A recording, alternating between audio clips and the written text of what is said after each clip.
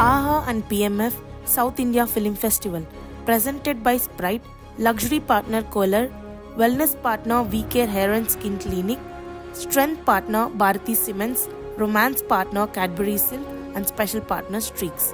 Entertainment partner Mirchi 98.3 FM and Ghana, outdoor partner Leadspace, digital partner City Media, influencer partner Digiwood, supported by The News.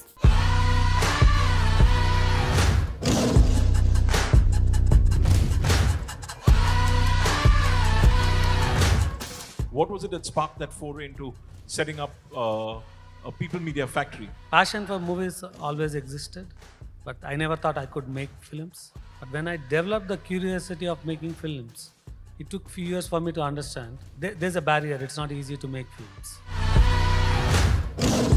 The strategy I approached is to get into a factory model so that my efforts and investment is not for one movie, but I can make plenty of them.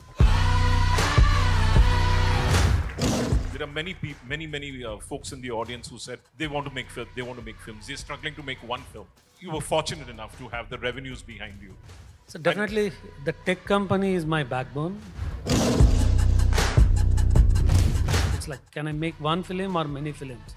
I saw it is the same effort to cross the barrier, so I took the many film approach. So did you face such barriers in your first film when you were making it? Plenty. You have a process approach and you have creativity. So how do you marry creativity with process? A lot of people says creativity ends when there is a process. But I try educating people. If you want to switch on a camera, there's a process. How do you envision the pipeline every year, or let's say for the next 3 years, 5 years, and how do you go about building the entire thing? Because it's not simple. All I say to the film makers is follow your passion, be persistent, you'll be successful.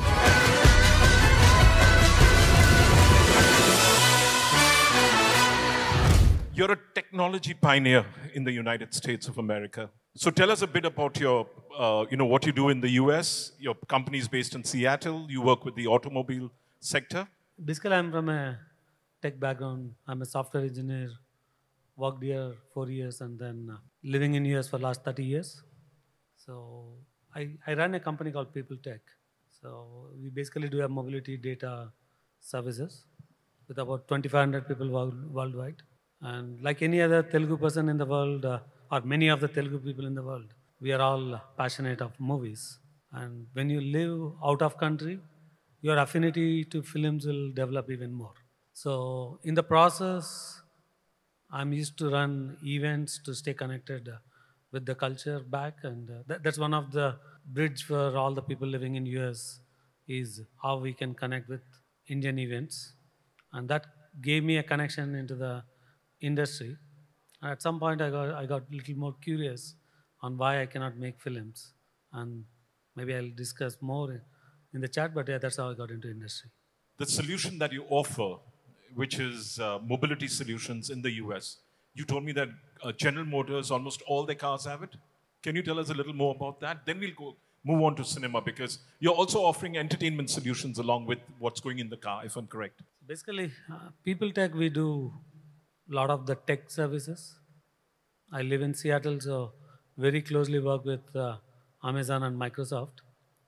And in the early part, we built some solutions. It's called Connected Car Services. And through that, we got into an engagement with General Motors. It's been about a 10-year journey, starting with developing whatever you interact in the car. It's called HMI, Human Machine Interface.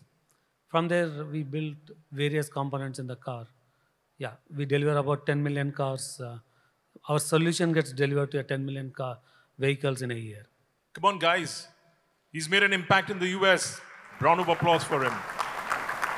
Well done, sir. Engineering, technology. When you're doing that kind of a specialized profession, it helps you break everything down into components.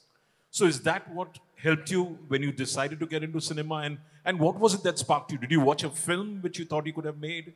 What was it that sparked that foray into setting up a people media factory? Like I said, starting from my engineering... Events, I understand. You were doing events, but that's okay. But that's not what would have sparked it. It's not events. Starting my engineering days, yeah, we watch movies. Like I used to watch 4 or 5 films in a week during my studies. When I got into my profession, yeah, I had certain constraints once I went to US. The opportunity to watch movies is in CDs or DVDs. And then I think it took 10 years for us to start watching movies in theaters. Passion for movies always existed, but I never thought I could make films. But when I developed the curiosity of making films, it took few years for me to understand. And I can go more deep, but there's a barrier. It's not easy to make films. We'll come to that. So who amongst the filmmakers inspired you then? When you started seeing film in theaters in the US, especially Telugu cinema? See, I've been watching movies since my childhood. And I told in many interviews, I'm a biggest fan of Chiranjeevi. Along with that, I watch pretty much most of the movies that comes into theaters. So the inspiration for making films is not related to that. So watching movies is always a passion. Making movies is initial curiosity. When I saw the barrier, why not I make it? So that's how I started my journey. The strategy I approached is to get into a factory model so that my efforts and investment is not for one movie, but I can make plenty of them. And you could do that because you had a historical revenue model, which was your tech company. There are many folks in the audience who said they want to make films. They're struggling to make one film. So you were fortunate enough to have the revenues behind you. So definitely, the tech company is my backbone. Like it would have not been possible to enter into the industry without the backing that I had, more from a financial and as well as my thought process on how I can build an organization. So again, it's like, can I make one film or many films? I saw it is the same effort to cross the barrier, so I took the many film approach. So what are the barriers which normally a person faces? See, normally if you take the industry, like at a high level you call 24 crafts. There's a story, there's a artists that are required, and there are various technicians, and when you do a production, a pre-production and production, there's a huge amount of collaboration that is required.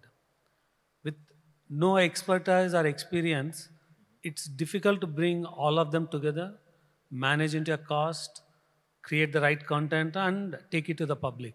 Learning's what you need. Like I generally call supply chain, normally that's not the word used in the industry. Like any process you go, there is a supply chain. What is your supply? What is your process to take the raw to end product, and how you take it to the customer?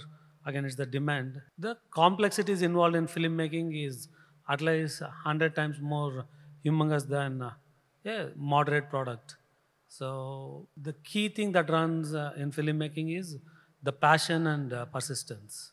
So if you have the perseverance and if you have the passion, you can cross the barrier, and the barrier is high for any new entry. So did you face such barriers in your first film when you were making it? I know you did a pipeline you had a pipeline of films, but did you face those barriers, assembling together the cast, the crew, the technicians? Plenty. So it took few years for me to really understand.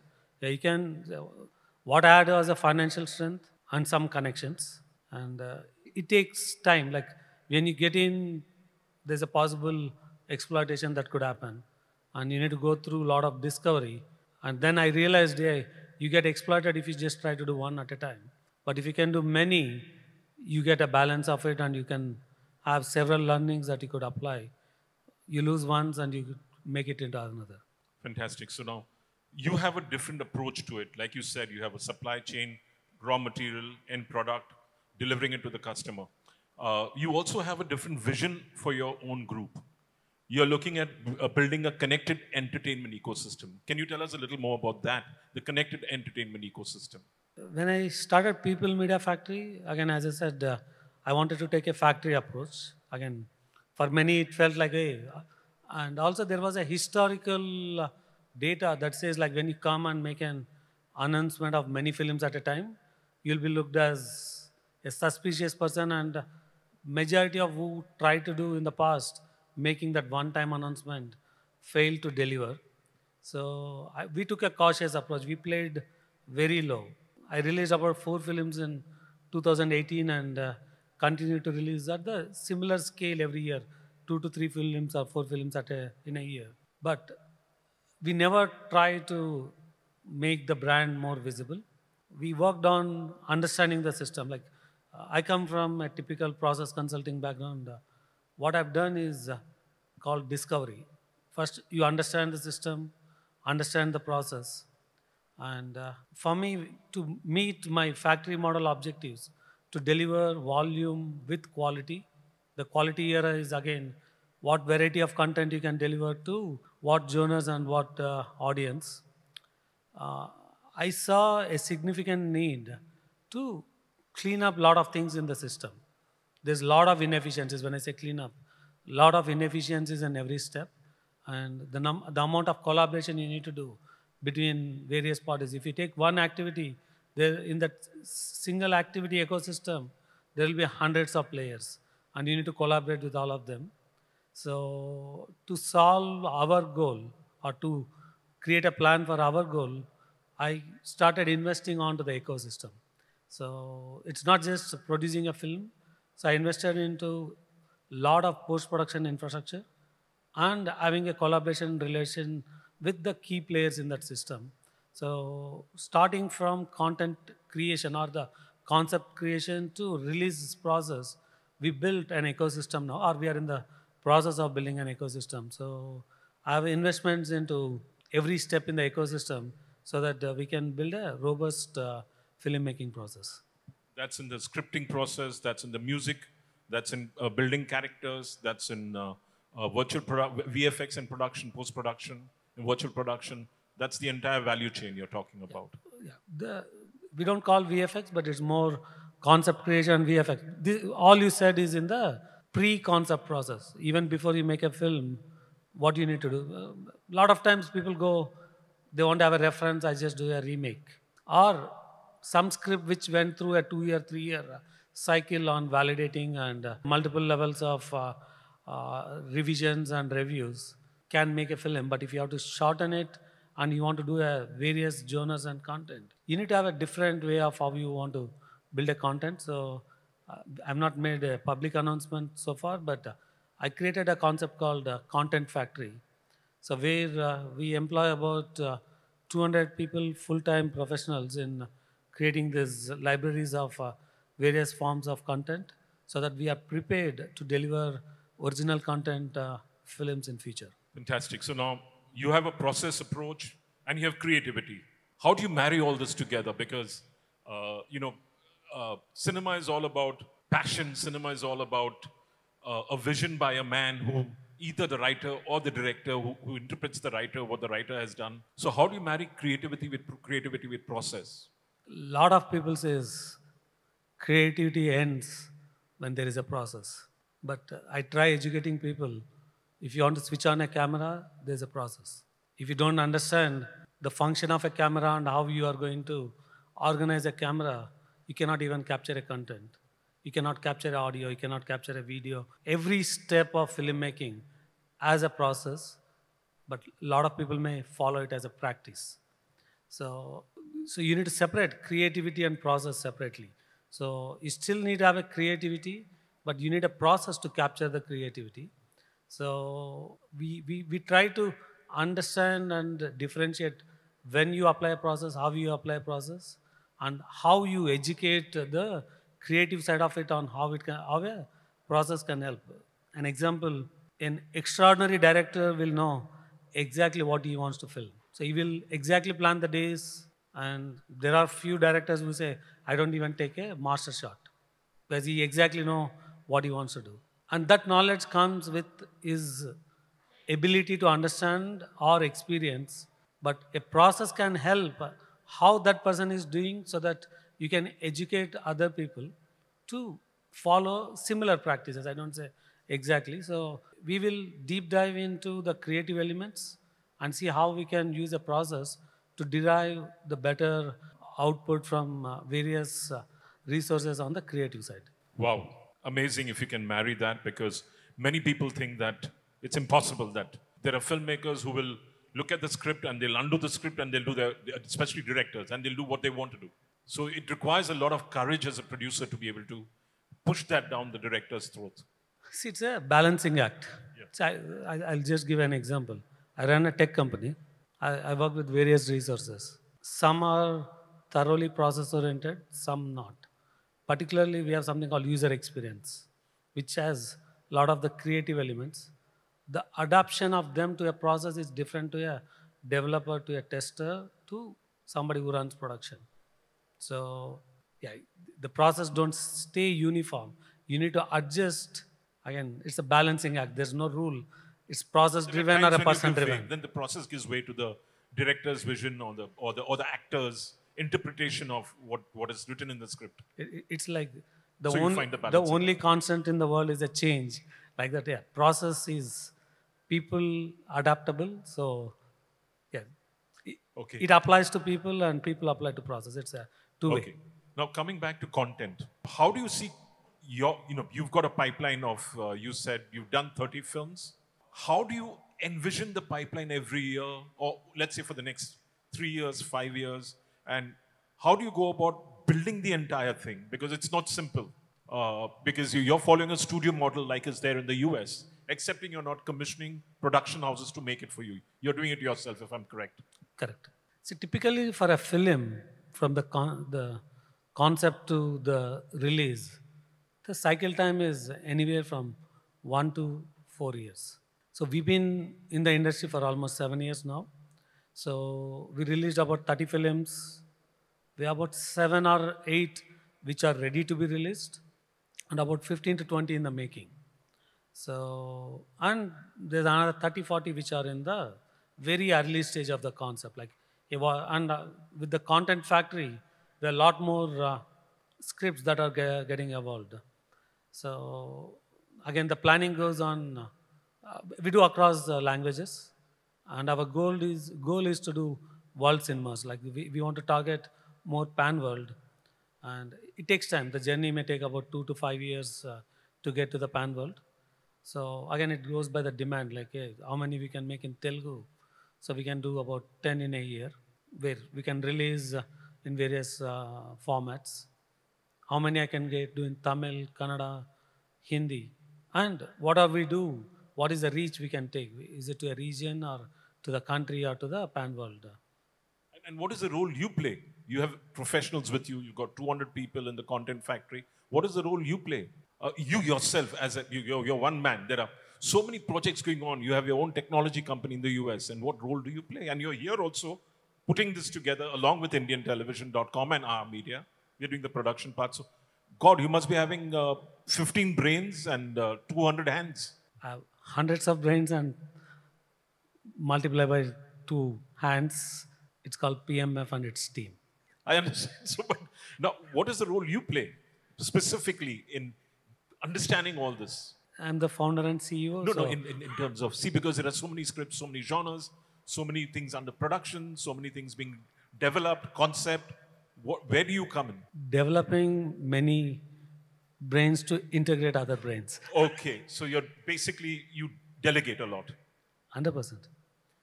Okay, so you may not even know which film is being produced down the line, or do you know it? Reasonably. Reasonably. It's more from information gathering. So there is films, you're also developing series or no? Yeah, it's like I never listen to a script, but I understand the script enough to make the film. So I have a process of how I collect the information about the script. And you work with the best directors so far, or with emerging directors, new directors, with some directors with some experience. Tell us something about the slate that you've done so far. So we work with most of the leading actors, leading directors, and we also give an equal opportunity for the emerging directors and actors. So we do a very small film. We do a YouTube short film to the largest films, like the films what we make with Prabhas. You've got a film coming out next week, or week after next, or a month from now? There are 3 films that are ready for release, right? Or there's more. So one we are looking for a release date right now. is called Ma Kali. So this film is with the background of CAA, how That is the Citizenship Amendment Act. Yeah. You want me to talk more about it? Please go ahead. Yeah. As I said, I live in US and I live in Seattle. When in 2019, when the CAA Act bill was passed, the city of Redmond and the city of Seattle passed a resolution against CAA, and everyone felt, oh, it is a Islamophobia. If you're talking in support of CAA, you are a Islamophobia. So it was just a curious thing of, hey, why is it? So when I got about this subject, the entire movie is about Hindu phobia. There is a Hindu phobia that existed, and the CAA is for the benefit of the people, minorities who got impacted in the neighboring countries, and giving a rescue for them or a help to them to come back. When there is a Hindu phobia, why we are talking Islamophobia? That is where my interest started, and though we are not into a right-wing, left-wing kind of a space, I thought it is very essential. People say, am I making a propaganda movie? No. I'm making a propaganda about why CAA, not a propaganda of religion or the hatred, but... or for a political party. Yeah, it's not for a political party, but it is a purpose for which I want to do a propaganda, and this is a movie that is going to be released. We'll pick a date as soon as we get a censor cleared. If I look in Mumbai especially, as many films are produced, that many are not released. And as many films which are produced and get to the screen, that many don't get to the screen. Even I explained, we have about 5 or 6 films ready to release, and it takes time to release. Fortunately, we don't have issue with the financial side of it, but to make a film and release a film, there are various aspects, the commercial aspects, financial aspects, and timing. Films that are done but not released, most of them are because of some financial issues. Okay. So are you positive in terms of your entire model, in terms of bottom line? Or are you running in negative right now? Because you would have invested, if you've done 30 films, you would have invested about at least 200 crores behind all these films. If I've got it right, a number. I'm not a public company, so numbers are private. Yeah. Second, I come with a passion, with a plan. We are going to stay here long term, and we've been very successful in understanding the market and understanding the making. So I don't see a reason why we will not achieve our target. I'm saying, so far, are you positive, or is your bottom line, is your balance sheet running negative? We made very, very successful movies. We have a very successful pipeline, and that tells. So you're positive? Numbers. Yes. Fantastic. And you also want to make, you're also making Hindi, Bengali. It's not just Telugu. You're looking at other languages as well. That's something you shared with me. See, I'm looking at a pan-world market. One of the things I'm going to target next, like the platform here, I'm going to organize a Asian American Film Awards. Basically, I'll be sourcing Hollywood technicians and actors to come and present the awards to the Asian films. My immediate plan is how I can expand the presence into the Asian countries, and definitely I'll look at Spain, Brazil, like within Asian market, China, Philippines and Japan, on how we can create a market presence. It may take 2 to 4 years, but I'm launching some projects with the lead Chinese actress with a direct release into China with an Indo-Chinese culture. Fantastic. So it will be released by a Chinese company, not by you per se, because China has a restriction on number of films which can be released in China. Yeah. You have a restrictive window. Release happens with a Chinese production. Okay. The making happens with the PMF leading it with collaboration with them. Fantastic. Now, coming back again to the lay of the land in terms of content, what has impressed you with Telangana? I know you're a Telugu, of Telugu origin, but what has impressed you with Telangana and Telugu cinema now, and the way it's moving forward? And where do you see yourself changing it and taking it forward, apart from your factory model? Basically, I'm a Telugu, so I'm affiliated with Telugu Films. And Hyderabad today is an epicenter for filmmaking across languages. And I want to build my capabilities to bring world filmmaking into Hyderabad. Of course, I'm not just married to Hyderabad, but I'll be expanding my presence into various locations, and we want to source all the best available talent across the globe. Can we have a round of applause? You're so damn silent. Here you have somebody who's putting his heart and soul, who's a local, and he's putting his heart and soul into building a brand, for a global brand for Telugu, for Telugu culture, as well as for Indian cinema. One more round of applause, please. I just met him today, so I'm not doing any sucking up to him, please. I've not met him before this, but I'm quite impressed with his vision that he has. Amazing. Thank you. Any last words you'd like to say? Because I have kind of, I'm still soaking in what you've told me. All I say to the film makers is follow your passion, be persistent, you'll be successful.